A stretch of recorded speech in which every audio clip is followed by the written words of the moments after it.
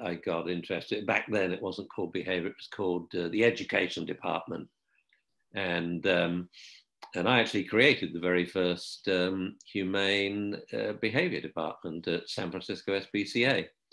And now, of course, every humane organization deals with behavior because that's why the dogs are there. You know, they're not there because they are a doodle. They're there because they bark and pee indoors and pull on leash and all that. And so, and then along the way, Kelly and I, my former wife, we developed Open Paw, which was a shelter behavior program. And we developed it at the same time in tandem with the shelter medical program that Sheila Sergerson developed at Davis. And so, you know, we played off each other. So because a lot of behavior restrictions, say, oh, you can't do this, they're puppies, they've got to be in quarantine, you know, and all that stuff. And so we realized, no, we don't have many physical constraints on what we want to do. And that just having a dog in the cage that's seeing no one is the very worst thing you could do for it. You know, it's not a shelter then, it's like a prison, you know. It's got to be a combination between a country club and a university. And the whole point of doing that is, obviously, people say to train up animals and make them more adoptable by teaching them to sit on cue, to walk on leash, to go pee and poop on cue and shush and all that stuff. But no, it's actually to educate the volunteer base. So our volunteer base was about 500 who then went, wow, I wonder if this works in my dog at home. And your neighbor's dog, and to, by that way, educate the community. So now fewer dogs are coming in. Yeah, and I mean, I feel like that is something that does definitely get overlooked when people think about problems in their animals, the enrichment side of it. Sometimes it's just a lot of pent up frustration that they do need to get out. So that's great that you actually got people to start thinking about that aspect, especially in shelters. Well, you also have to focus on pent up, you know, excitement. And part of training is teaching a dog. Like yesterday at my birthday party, we had 20 dogs come, and a lot of them hadn't seen each other since they'd been in training in the facility. And then they saw a best friend dog, and they wanted to pull towards it. But the handlers were steady, and you could see these dogs, they could barely constrain themselves. They would jump forward, backpedal, jump forward, backpedal. And that, you know, they never tightened the leash, but they just wanted to rush up to their friend and jump on them and lick them and chase them and that. And so coming up with ways that a dog can just totally go crazy is really important. And I developed this very simple exercise that works beautifully with dogs and with children. And we call it jazz up, settle down. So you basically put craziness on cue, or I call it silly time with children. And I say, right, let's be silly. And they can be as silly as they like until I say, right, normal child. Then they have to stand still like that. Well, with dogs, we do jazz up. You've got to leave the ground. You've got to vocalize. Then I go down. And in a group, I've done it in a group of 100 dogs. And I'm counting the seconds before all 100 dogs can change from crazy dog to lying down looking at their owners. And I say, we're going to do this till all dogs here can settle down in less than 3 seconds. Now they've got it.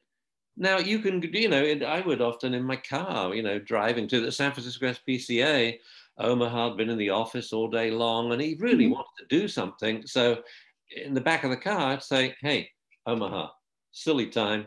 And he would, woo, woo, woo, woo, woo. And then I'd say, okay, chill. And it was like, that was it. He'd got it out of his system. Then he would lie down again. And I think it's such a shame that so much training takes the dogginess out of the dog. You will never pull, you will never bark in this town again. I mean, come on. You can have a lot of fun with dogs that bark on cue. You know, I'd go on the radio shows and I'd take Omaha and I'd say to the host, you know, he answers questions too, because no one can see him there when you're on radio. So, you know, the host would be like silly and say, okay, Omaha, what do you think of the present political situation? Then I would go, the signal for him to go, ooh, ooh, ooh, ooh. And the host was hilarious, you know? Or you could go crazy in the living room on a rainy day. You know, they've got to get it out of their system. Yeah. And I mean, I have a toddler at home, so that might be something I start using with her. That could be an interesting trick. You know, But I was actually like curious. You right mentioned before that you go you to went the restaurant, to, you want to do it. You say, you need some silly time, and then you can eat in peace. And if they get silly or have a tantrum in the restaurant, you say, oh, this is not a tantrum zone. We have to go out for that. It's really easy to deal with that sheer level of activity and noise, you know, even with children. I interrupted you again. Sorry. it's fine. I was actually just wondering. So you mentioned that you went to veterinary school. What made you decide that you wanted to go the behavior route? Um, I think it was my second year when I realized if I became a veterinarian, I would be stuck in one spot for the rest of my life. I mean, you have a clinic, it's very difficult to leave it. And I was really sort of peripatetic. I mean, I'd traveled all over the world, north, south, east, and west of Africa, you know, before I was 17. So I thought, well, I better do research. And then I just thought about it. What do I like? And I thought, well, I like obstetrics and I love behavior. I discovered, I took a year off from veterinary studies to do a special honors BSc in physiology and biochemistry of reproduction. So, and I discovered an article by Michael Fox about socialization in puppies. So I put the two together, thought, I want to study sexual behavior of dogs. Where can I research this? Well, the only study in progress was San Francisco. So I moved from London to San Francisco in the early 70s and loved it. And very shortly, first year, I think, the director of the university extension had approached some local vets about whether someone could teach a 10-week course on dog behavior. And they all said, yeah, there's this English vet who's researching dog behavior. So she contacted me and I gave this lecture and I loved it. I mean, I was teaching at university at the time, and like, if a hand went up for a question, it would be like, is this on the midterm or something like that, you know? But when I was talking to dog owners, they were so interested in what I had to say, I just got hooked on it. So I thought, I'm going to continue researching for about a decade. Then I'm going to get into the dog ownership side of things. Okay. And deal with dog professions, you know, veterinarians, pet stores, shelters, trainers. And I just went in that direction. I just found it amazingly fulfilling seeing an owner pull their hair out with a 10-week-old puppy. And in one visit, now it was calm, attentive. And one by one, their problems were just melting and disappearing. And that's honestly one of the sweetest moments, especially when we hold our own like puppy social classes. It's a great feeling to see someone who takes on a puppy not realizing how much work they can sometimes be, because everyone wants a puppy. Yeah. And then just kind of getting that aha moment, like I can do this. So it's great. It really is. I mean, they think that a dog's behavior is all about breeding. It comes from genetic heredity, and they forget the amazing effect of social heredity. That even within a breed, a bull terrier grows up with a bull terrier mum and bull terrier puppies. So they learn put up or shut up. But in golden retriever land, it's like they're smoking dope and chilling all the time. And hey, let's wag the tail today, dude, you know. So social feedback, and because the number one aspect of the social environment is the person. And most people just don't realize you have to train your puppy, no matter what the breed. And so they make mistakes, so many mistakes within the first 2 weeks. And but the joy of me, because I started a puppy school in Berkeley. It was the world's very first off-leash puppy socialization and training class, and it was in the city where I lived. And so in the ensuing 20, 30 years, I would meet owners who were now on their fourth puppy with me. And, you know, some of them were problem puppies, and I would see the dog now white whiskers and beautifully calm and behaved. And it was really wonderful. That is so great. And my understanding is that you also helped create some of the guidelines for becoming an accredited trainer. Is that correct? Yeah, I started the way changing trained, when I started SIRIUS Puppy Training, it was so revolutionary.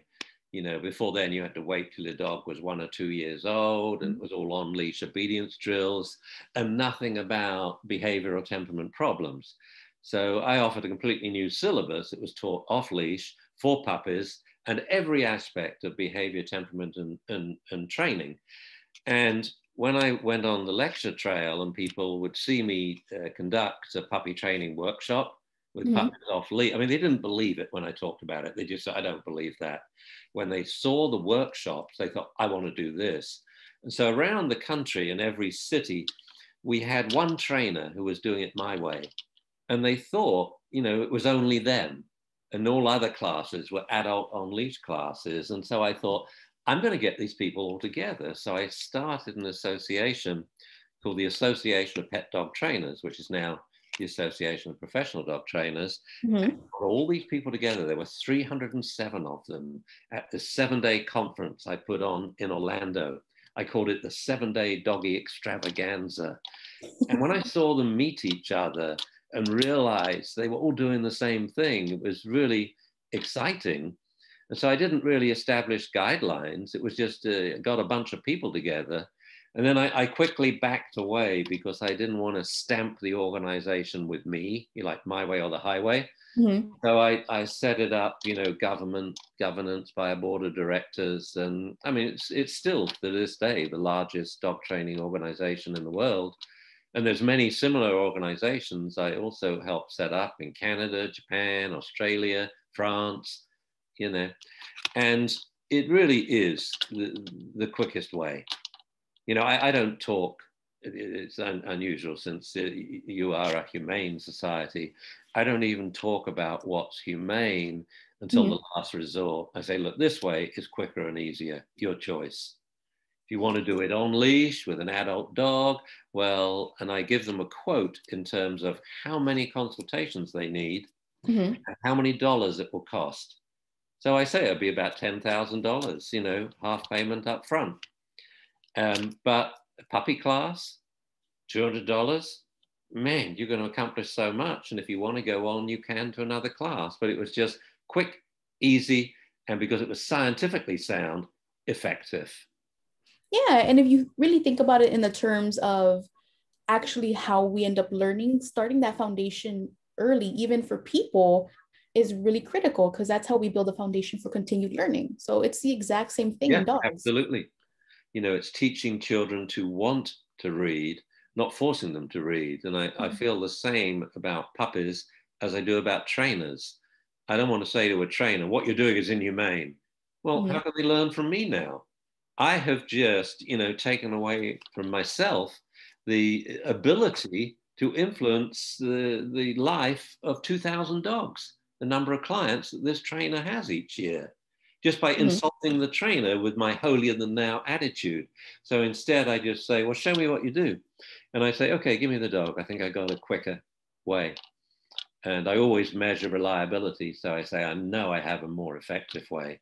If you want a reliable dog for competition, you're going to get there much quicker doing it my way. And so a lot of people came on board very, very quickly, especially in the dog competition worlds. So I actually have kind of a little of a random question, but I was wondering, since you did start early in your education wanting to go the animal route, was there ever a time where you were thinking of doing something outside of it, where you didn't want to be a trainer or a vet? Yeah, when I was at vet college, I thought I wanted to study psychology. So I did without leaving the vet college. I studied a bit of behavior when I did that special 1-year degree, but also I wanted to be a trial lawyer because I like debating logic with people, which is very useful when you're a dog trainer because it's nothing much to do with it. The puppies are easy. Come on, let's be real about this. It's not rocket science, but convincing the owner to do it your way and motivating them to want to do it your way, that requires a lot of psychology and a lot of presenting your side of the argument, if you like, without raising your voice or disagreeing with them. So whatever they say, no matter how silly or inhumane I think it is, I say, yeah. I nod my head and say, oh, yeah, that used to be a very popular way of doing it 50 years ago. But we just do it much quicker and easier now. Yeah. And I mean, I feel like your background in being able to take that course in psychology, and even that ties into your behavior, the psychology of animals. So it's great that you were able to find a middle ground to kind of go ahead and meld the two studies. It all came together. Yeah, it was cool. And actually, my PhD in dog behavior was in the psychology department too. So I was always surrounded by cognitive psychologists, operant psychologists, and had a lot of input there. If we just take those two examples, operant psychology is changing the frequency of behaviors, classic conditioning, putting behaviors on cue. But then the cognitive aspect is the dog has needs and feelings too. And we must cater to that, or else the dog will not be on your team in the training arena. It will be your combatant and doing it his way. And then you have a big problem. The relationship just falls apart. It becomes adversarial. Yeah. And I mean, especially when it comes to training, trust is a very big thing. Your dog has to trust you. Huge. Yeah. And so we have trust building and confidence building exercises. Let's say you're a single woman, you've got a dog, and you get a new boyfriend, and the dog hates him. What do? Well, I talk to the guy privately. I say, look, do this. The dog will love you in 2 days, to the point your girlfriend will be so pissed off that the dog loves you more than her, that will be the problem.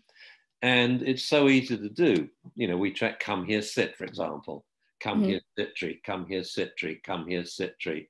10 repetitions, and the dog's lying down next to you. So we do have to accelerate the building of trust, especially in breeds where it's usually slow to build, like say shepherd dogs. They are really the high fidelity one person dogs, but we want them to trust everybody, because a child may run up and hug them and kiss them. We don't want the dog to go scare. Yeah. It's a disaster. So we have an awful lot of, I guess, you know, when SIRIUS started, what made it instantly famous was we had what I call temperament training. You see, the notion at the time, 45 years ago, was that temperament is set in stone and it's caused by genetic heredity. And I showed that you can change a dog's temperament or personality overnight. You can mold the temperament to suit you. So owners made a bad choice. Well, I can't turn that back. They got a puppy now, but I can chill their border collie for them, teach it to settle down more. So we then mold yet another dog. Oh, they got a newfie, but he's not a very active playing dog. Well, I can train him to play activity games. He'll have a shorter duration, you know, than say a border collie or a Weimaraner. But so it's all about molding temperament. And a massive part of temperament is trusting people, who are actually the most difficult species of all to trust, because people can be pretty weird and nasty at times. Well, that isn't the truth. Yeah. So I guess a follow-up question to that would be, there are a lot of times that even in our shelter environment, we get questions about temperament and how to start approaching training. Are there any books that you would recommend, or even resources that you recommend to people? Oh, yeah, I would go. I mean, the Bible would be openpaw.org. That's open, like an open hand, but open paw, OPENPAW.org. There's a whole manual there, there's videos, and this was what Kelly and I created. And what I love about the open paw way of teaching people to train dogs, it's a 4-step process. And it enables you to take in a volunteer, and they could be a 5-year-old child or a 90-year-old man. And after a 20-minute orientation, get them out there training the dogs that day totally safely, but changing the whole environment of the kennel within 2 days. So it's an open paw program. Within about 2 days, all the dogs are house trained. They will only urinate and defecate in their dog toilet, which is usually donated by the fire department, you know, with a nice big, you know, fire hydrant. And they will all, if they see a person approach their cage, sit down and shush. It's uncanny. Wow. You're now in a Barclays facility, and it's all these volunteers that have done this on 20 minutes training by teaching them two of the easiest training techniques of all, classical conditioning and all-or-none reward training, or wait and watch. So they do nothing. They, like classical conditioning, they just walk by the kennel and toss in a treat. And we do it with all dogs, even if, say, they are, heaven forbid, waiting for euthanasia, because there'll come a day when a person has to go in that kennel and walk the dog to the room and hold it. Well, we don't want the dog to scream or struggle at that point. So at least the dog will trust this person and cuddle next to them, and that will be its last memory. Yeah. So classical conditioning for all dogs, and then all dogs are taught that approaching human is the cue to sit and shush. And we even teach them to act cute on cue. So sit, shush, and go, hello. Because that's the quickest way out of the kennel. Think about it. That's how people adopt dogs. They don't adopt them on, longevity from medical standards, or, how quickly they learn. It's the same way that they choose their life companion, human, coat color, conformation, and cuteness. Yeah, that's usually a really big reason in the shelter. Wait, tell me the moment you met your husband. When was that? I was in middle school, actually. Well, yeah. Yeah, so obviously we were adorable. Yeah, so there you go. You didn't know whether he was a jerk or stupid or silly or serious or what, And it was because he was adorable you engaged and got to know each other. And that's the way it is. That's definitely true. And even in the shelter environment, we've had people who come in, they see that adorable Pomeranian and they just have to have it. And then we tell them the behavior that we see. He's a little barky. He doesn't like certain people, but hey, he's adorable. And yeah, those are the dogs that usually go the fastest. Really quick though, for our volunteers that are watching, the implemented program that Dr. Dunbar is talking about is the same as our bark patrol. We basically have volunteers just wait till the animals calm down, and then they get rewarded for that behavior. That's sit and shush. Yeah. So exactly. Wait and watch, and reward. Yep. Let's see. So for people who want to get into training or who want to start studying animal psychology and behavior, what would be your recommendation for them to get started? Well, my recommendation would be get started right now. That if you took the route that I took, it's going to be 10, 15 years before you're qualified to do anything. Now, certainly I've gone a long way in my career because I am Dr. Dunbar. I'm actually Dr. Dunbar.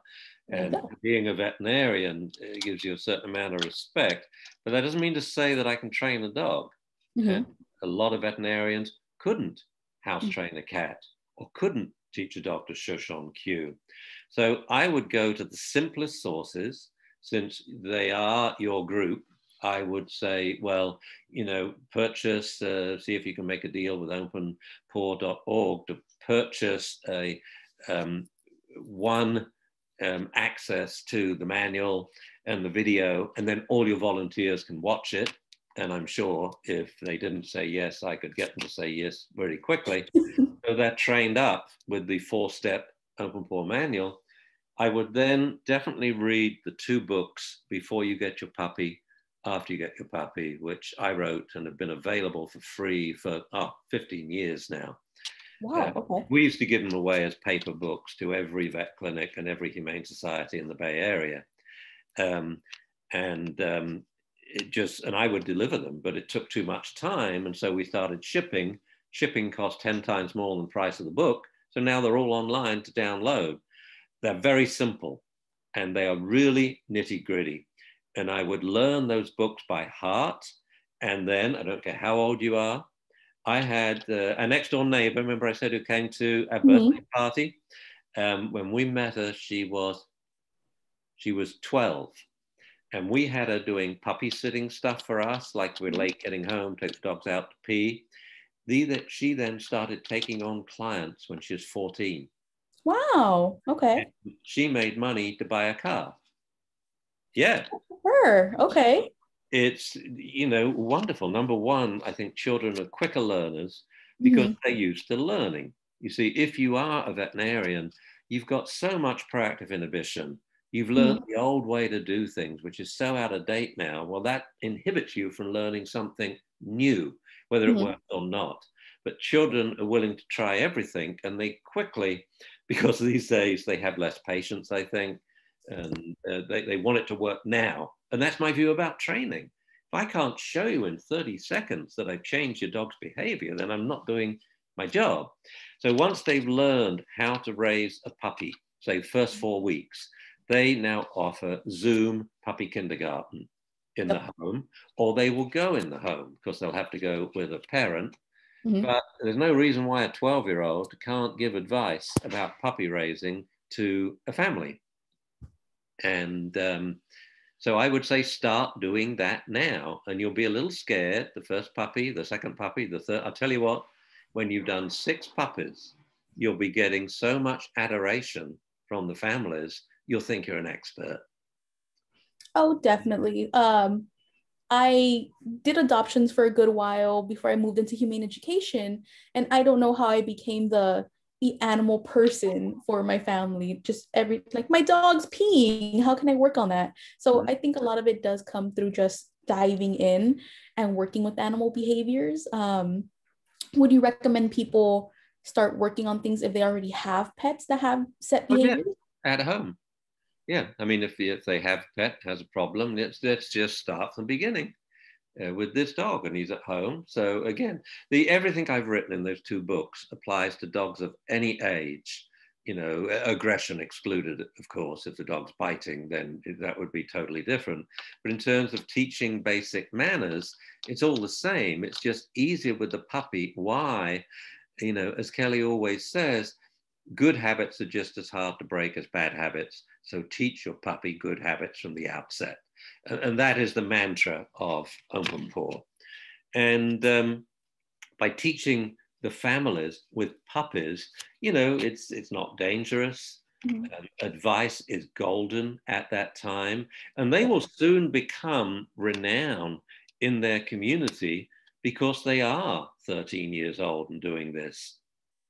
And you know, I mean, a case in point about that, if you look at now behavior in the veterinary profession, so I kind of started it in England. It was a group called the Society of Veterinary Ethology. When I came to the States, there were 12 members living stateside. So I said, let's start our own group. So it became the American Society of Veterinary Ethology. It's now the American Society of Veterinary Animal Behavior. And if I look at the members in that now, and now we have the College of Behavior in Veterinary Science.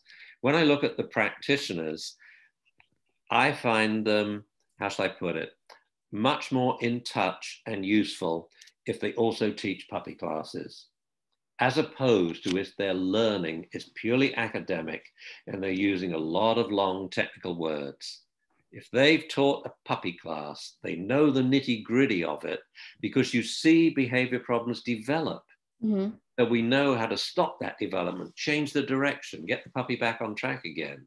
But when you're a so-called behaviorist and you're seeing an adult dog separation anxiety problem, it'll take you forever to resolve it if you haven't had that experience of tutoring families with puppies.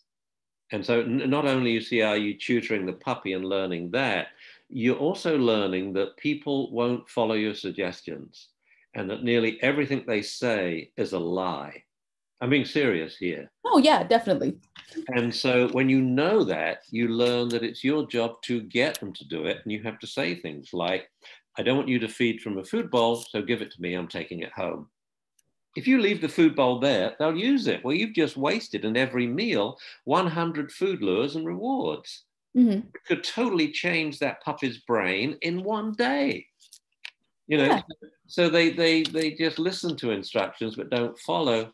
So another tip to your young trainers, you make the owners do it in front of their eyes. So you say, well, now watch this. You take a bit of food, you have the puppy come and sit, lie down, sit up, stand, lie down and stand again. Then you pass the food to mum. because she's the best chance of someone doing it in the family. Then she passes it to dad, who is so resistant to trying anything. You've got to say, I'm not coming back to this house unless you try and show me you can do what I've just showed you. Because the last thing young people want to do is work with a client where they're not going to follow your instructions, and this puppy that you've bonded with is going to end up in a shelter. And I tell them, I actually do something which I'm sure some of your youngsters wouldn't mind doing, but I will break down crying. If I see non-compliance, the owner is obviously not doing what I suggested last week. After the second session, I say, well, let me say goodbye to your puppy then. And I kneel down and I sort of put my arm around the little puppy and I put my head on his, and I say, okay, yeah, yeah, bye. Best of luck. So is this one of those other things that you learned in your psychology class, how to take flights? I won't leave until the whole family is sobbing because they say, you know, what's wrong, Dr. Dunbar? I said, you really want to know? It's you what's wrong. This puppy's dying to learn and you just won't teach him. And he's now my buddy and I want him to succeed and you're not helping. So I'm not coming back here until you can call me and say, we swear we'll follow your instructions. And then I say, okay, I'll come back. It all smiles because I'm just pretending. But that show of emotion that the puppy is being destroyed, it crucifies them. And then they will be much more amenable to doing it. And of course, we then make fun. Say, right, let's have a competition in the family. You're all going to call your dog all at once, and there's a prize for the first person who gets it. So you've got 4 family members vying for the dog's attention. I say, well done, Mum, you win a ribbon. She's so proud. And then we'd take Mum out, say, go to the kitchen, Mum. Then now we do it again. The little girl wins the second ribbon. Little boy wins the third. The dog won't go to dad till he's the only person left in the room. So then we help out dad and say, look, I want you to win next week. Here's what you do. Come sit treat, come sit treat, come sit treat, come sit treat, come sit treat. Got it? Every time the family goes to bed, do that 50 times. Take the dog out to pee and poop, and then put him asleep. Yeah. And then next visit, you'll win the competition. Alrighty. So I do have one more question for you, Dr. Dunbar. But before that, I want to address our audience. We are officially opening up for our Q&A section of our session. So if you have any questions for Dr. Dunbar, please go ahead and drop that in the chat. And it looks like first up, we have someone asking, what major would you recommend to somebody who wants to enter into this field, but is planning on going to college? Ooh, well, I mean, veterinary science is a great one because you study everything, but it's next to impossible getting in. So to get in, you have to have a strategy. You have to know the names of everyone on the selection board, know what their specialty is, read what they've written. And when you go to the interview, you say, or in your thing, I'm really interested in, and you cite their specialty. You got to win them over. Next up, I would say, I would probably go to the APDT and go to one of their conferences and then get a CPDT, get certified by the Certification Council of Professional Dog Trainers, and then start training. And you can do that before or at the same time as you do your professional degree. For example, a friend of mine, a vet student I met when I was teaching behavior in Guelph, she got interested in puppy training, and so I helped her set up her puppy training school. It paid for her to go through vet college. And there you go. College, she sold the business to another friend of mine to move to a different city. And so do it now, do it now, do it now. Then the choices will come to you. But I would certainly go the practical hands-on route rather than the book learning degree route, because if you, for example, think, well, I want to get a PhD in animal behavior with dogs, well, where are they researching that? There's not 3 universities in the world that are doing it. I was so lucky that I joined a 30-year program that started at Yale, ended up in Berkeley, on dog behavior. Everyone else is studying squirrels or Drosophila flies, or, you know, it is so difficult to find academic study that is relevant to what you want to do. So if you wanted to get an academic degree, I would say psychology. Learn to deal with those clients. comparative psychology, but with paying a lot of attention to operant psychology and cognitive psychology. And that gets you well set to deal with the people and then to extrapolate to the dogs. Perfect. All righty. And somebody else is asking, do you know of any programs that somebody can join while being a high school student? Well, yeah, as I said, the APDT. I mean, I would do that now. We, good Lord, when I started that, was it 25 years ago? And there was a little boy there. He was a dog trainer's son. I think he was 7 at the time. He now has a massive dog training school in Austin. Okay. He came every year with his mother. And first as a kid, then as an interested kid, and then as now a major player in the professional world of dogs. There's a lot of line learning stuff, but I would keep it really practical, and beware of classes or courses where the person is just talking like I am now. You want to see video of the person training the dog as they're talking about what they're doing or what they're going to do. And because I know a number of dog trainer specialists who couldn't do that.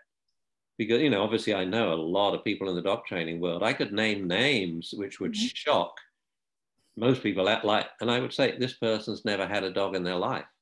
This person I've never seen working a dog in their life. And you're talking about people who are 50, 60, 70 years old. There's a lot of people who just talk the talk. No, you want to watch the people who walk the walk.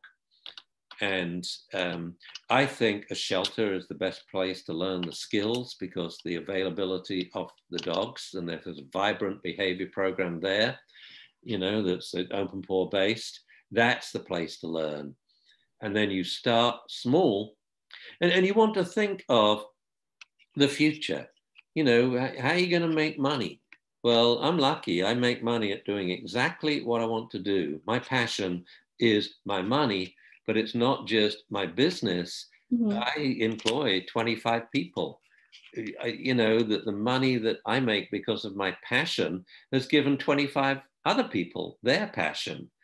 And the sky's the limit. You know, I decided to keep SIRIUS small and not to franchise just because I wanted a family business where I knew all the trainers and could keep track of them, and their CE continues. But I could have franchised across the world. No one else was doing it. And a lot of people asked me to. And, you know, in some ways, I'm glad I didn't because I love SIRIUS now. We do have SIRIUS Zoom, which is international. But in some ways, I'm sad because in the last 20 years, I think dog training has got worse again. It's slowed down. It's got more involved and difficult. And a lot of people are reverting back to on-leash with metal collars and shock collars. And that's because we strayed away from the lure reward techniques, which are absolutely the best techniques to learn. So I would learn those, practice those at the Humane Society. I mean, the best career decision they made is volunteering in your group. And yeah, and I'm sure, you know, with just a little guidance, you could give them an education better than they can get in any university to work with animals on any level. And what I really enjoy is that they would be able to interact with animals with every personality, every kind of problem behavior, because animals unfortunately do get abandoned for a number of reasons. So they definitely get a chance at any of those. But I do have someone asking kind of a two-part question, which is, when do we no longer consider a dog a puppy? And does the method for training change at that point? Puppyhood ends at 4.5 months, 18 weeks, boom. It is no longer a puppy. And some female dogs can change overnight. They go to bed a puppy, and then 18 weeks and 1 day, they wake up a bitch, which is the, you know, scientific term for a female dog. I just realized I've got some children in the audience probably. Yeah. Whereas an adult dog goes through a protracted adolescence, starting at 4.5 months, and they don't really stabilize as adults till they're 2 for small breed dogs or 3 for large breed dogs. Do the methods change? No. you see the beauty of lure reward off-leash methods. They work equally well with puppies, adolescents, adult dogs, or adult dogs with severe fear problems or aggression problems. Because I'm not jerking the dog or pushing it around or bullying it, that dog will come to trust me, at which point I can teach it. But so many people to me say, oh, like I'm just answering a question on our Facebook page today about, oh, my puppy of 12. And I thought, oh, 12 weeks, good. Months. I thought, this is not. No. But you see, they haven't been training it yet. Because, he's still a puppy. No, he's not a puppy. He's an old adolescent. You know, and he was a large dog too. This is craziness. And we strayed away from neonatal handling. First 2 to 3 weeks of life is so important for puppies to get them used to unfamiliar people. They can't hear or see. They're blind and deaf, but they can smell. They know you're a stranger, and they can feel. When you list the 13 most common bite triggers, I call it, the 13 most common reasons for getting bitten, 8 of them have to do with contact. Well, we can desensitize those before the puppy's 3 weeks old, but they don't do it. Breeders don't do it. And if you don't do it, I'll tell you what, brain cells are dying off by the million every day because we didn't need them. Yeah. So we're dealing with adolescent dogs now, which are severely brain retarded. I'm being totally serious here.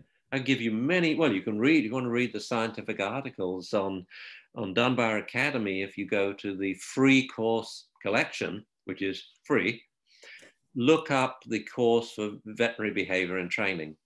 And it's all about early brain development, how most puppies that we deal with, most adolescents, they just don't have the brain cells left. And it's harder for them, you know, it's such a sadness. And the same applies to children, you know. It begins the first day they're born. You got to look at them and talk to them in a normal voice, you know, not go, oh, cheeky, cheeky, choo-poo-poo-chee. No, you say, hi there, welcome to the world, James. You know, how is it on the outside, eh?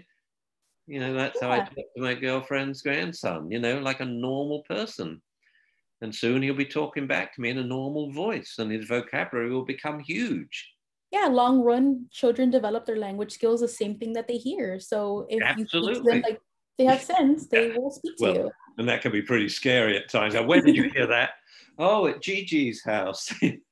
So you have to watch your language around very young children. Yeah. So that is it for our time today, but this has been such a great talk. Thank you so much for spending your time with us and teaching us what it means to work in animal behavior. Well, much too short, but you can have me back anytime if they enjoyed it. And I could like to be of any help to your program at all. And when the pandemic ends, you know, I'll come up to Pasadena again and give my second talk at your Humane Society. Alrighty, we will hold you to that. Good. So, all right. Thank you so much for this. Thank you all for joining us and coming and learning a little bit with me and Dr. Dunbar. We hope you enjoy the rest of your day and thank you. And thank you, Jennifer, Yvette, Nellie. I know you're hidden under. I've got to update. I can't get rid of that. Let me move down. Who is that person there? Kristen. Thank you all for listening. I really had a lot of good times. So thanks a bunch and learn lots. And help out a lot of puppies. Do it now. Do it now, guys. Alrighty. Bye, everybody. Bye-bye.